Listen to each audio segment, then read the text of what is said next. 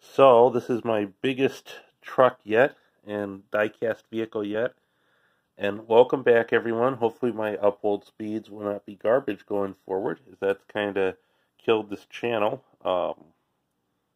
And we'll just take a look here at the front. LED lights are lighting up. This is a Peterbilt truck. Here you can hear it all going vroom, vroom, vroom. And doing all that.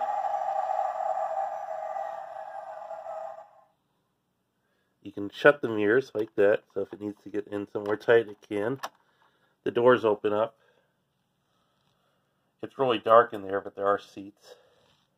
It has big rubber tires.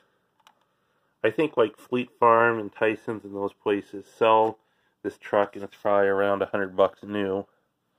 I got it for $20 at a church sale.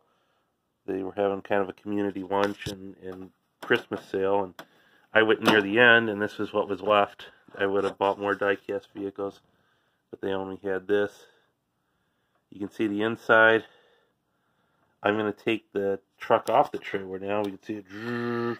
We'll go here, and it doesn't have to crash like that. Underneath it here, there is, let's just smash my foot. Take these up, and you can see, you can pop this up and have some grain. Pretty versatile, and you can just put your finger down there or whatever. You could store candy in it if you kept it clean. And it's just a cool little truck. Self-sufficient there. With that, we can take a look at the back. This one really spoke to me and was just really cool. Just really liked how it looked. You can see the tire turns here with that.